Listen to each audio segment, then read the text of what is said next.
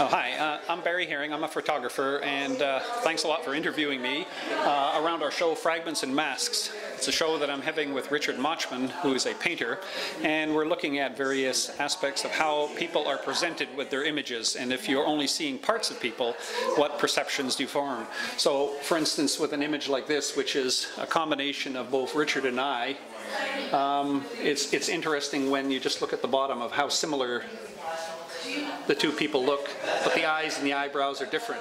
So I'm interested in how people are portrayed and the kind of perceptions we form of people when we only see a little bit of them. And then I wondered what would happen if our eye and our brain worked differently than it does today. So what would happen if what was important is rather than you seeing the front of me, but actually you saw perhaps the two sides of me, of my head. Or if, for instance, when you saw me, your brain also brought up, say, the last 3 or 4 times you saw me, those images. So you saw actually a combination of images. Let me take you over here and show you a similar picture. This is an image that I was wondering about. And if, for instance, say the image, you head of a person came up and it also brought up different aspects of the same thing. So this is Michael, and this is like Michael almost waking up with an idea where he sees it. I mean, when we see things, we see one static image. But in reality, of course, things keep moving, and there's no reason why our eye and our brain couldn't work differently than it does today, because we know other animals don't see things the way humans see things. Flies and spiders are very differently, and even humans themselves, we know, see things differently than we see things. So what would happen if we just saw bits and pieces? So I photographed a number of people, shooting them always the same way. I would shoot them straight on and then have them move around like that, and then I'd look for pieces of them, fragments of them perhaps, and put them together. And I sometimes asked for gestures. So I wanted to see, well, how would this work if your eye and your brain saw things, or you just saw pieces of people rather than the whole person. So I'd like to show you another image over here. So for instance, when we look at a photograph like this, and we only see part of this woman, I mean, do you see a woman who's 14, or do you see a woman who's 24?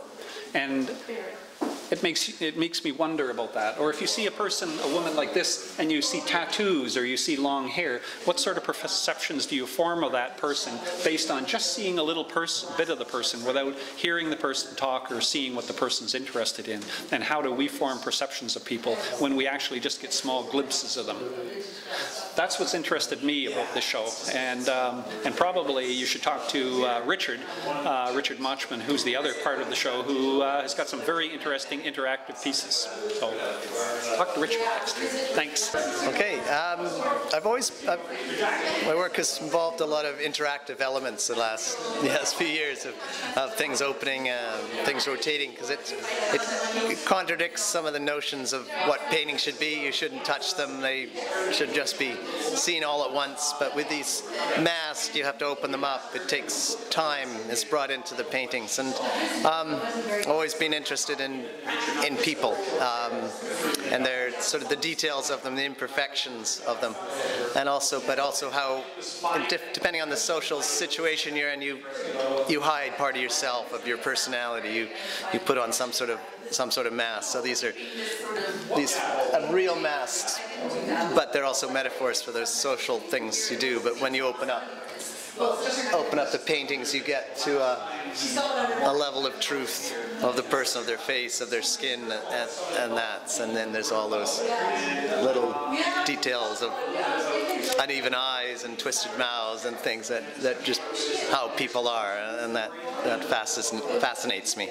And I like, one of the virtues of these is that when you have to come up, there's two things. With opening the mask, you're aware of the surface, that it's an object, that this painting is an object, but you also have to come up close, and you're into an intimate relationship with the model, because you're up close in this sort of space that you're normally not engaged with a person unless you're very close to them emotionally. But this way you get to be in there, you get to look at the details of a person and be close in their presence by manipulating the masks of the paintings. And another key thing of them is that as a viewer, you then, when you leave the painting, you make a decision about what the next person will be seeing.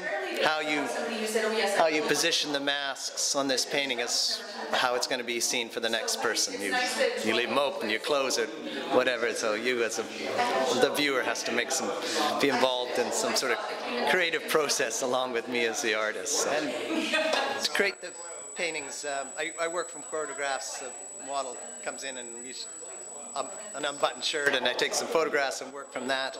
And then each model provides me with either an actual mask if they happen to have it, or an image of a mask that relates to something about their life, their interests, some about their personalities.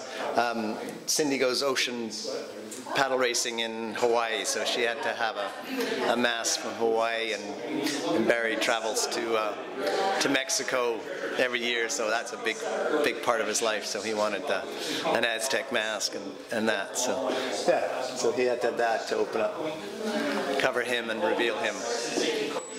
Yeah, so the mask gives some information about the person, but they also obscure a large part of the person as well as giving something.